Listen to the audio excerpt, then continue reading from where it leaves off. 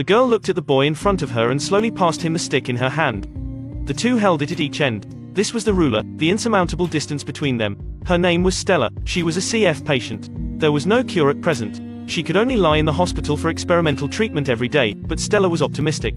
She joked with the doctor every day, sharing her life on social platforms. Until one day, when Stella went to the nursery to watch the treatment, a boy got into her sight. His name was Will. He was also a CF patient. When he wanted to talk to Stella, the nurse came in, pulling them 6 feet apart. This was the distance that CF patients must stay away from each other to prevent cross-infection. However, Will didn't give up. I'm Will Newman. And you are? Beth. Stella, thank you for putting your mask back on. Stella. You need to lighten up. It's just life. It'll be over before you know it. When Will returned to the ward, he turned on his laptop.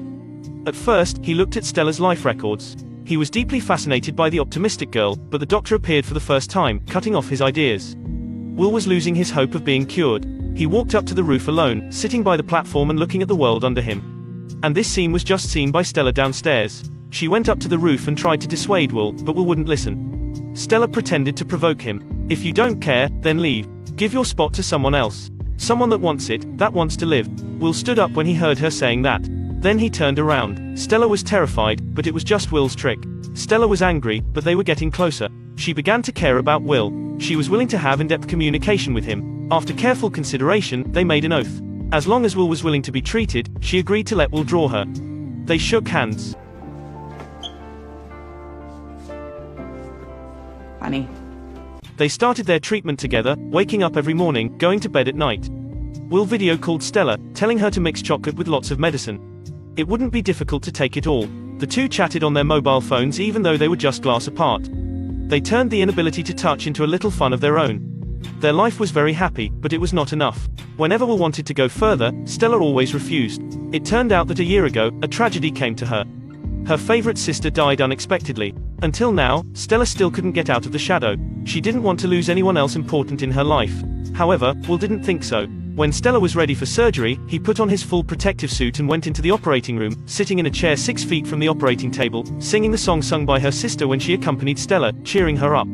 During Stella's operation, she looked up and saw the panting Will had placed.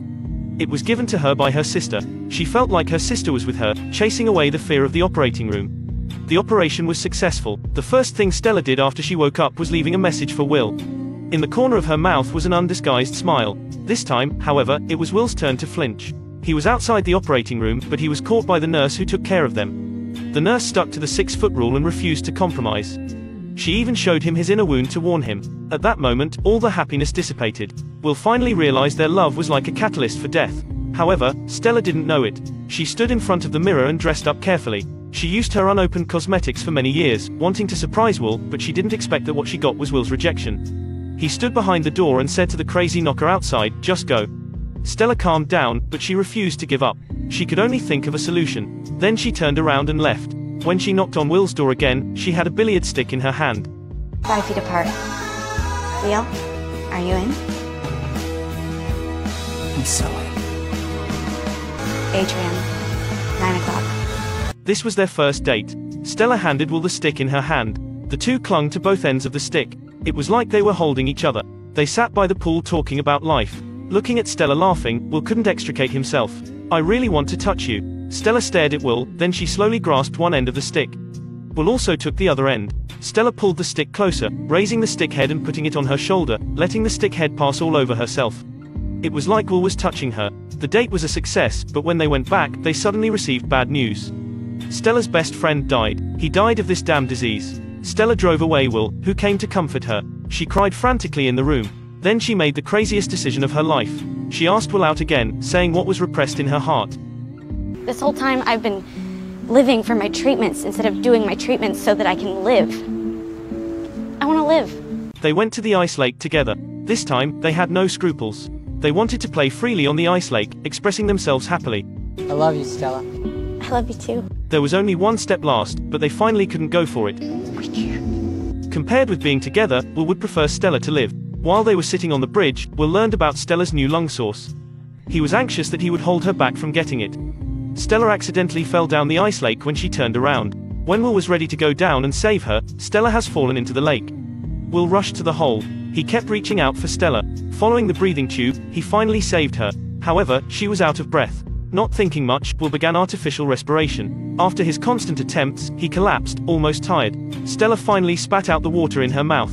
They were sent back to the hospital. The first thing Stella asked when she woke up was not the new lung but looking for Will. When she saw Will again, she was as happy as a child. Under Will's persuasion, Stella chose surgery to change her lung. The operation was successful. Stella had at least 5 more years to live, but Will was not so lucky. His life was coming to an end.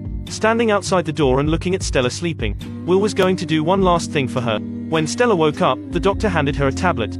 It was Will's message. He hoped to fulfill Stella's wish at last. Then the nurse turned off the light. Will, who had been waiting outside for a long time, also saw it. He turned on the power immediately. Suddenly, there were bright lights outside. Will walked slowly from the light, calling Stella's name. People are always saying if you love something, you have to learn to let it go. But that's such bullshit. So I watched you almost die. In that moment, Stella, nothing mattered to me except you. I'm sorry. I don't want to go. All I want is to be with you.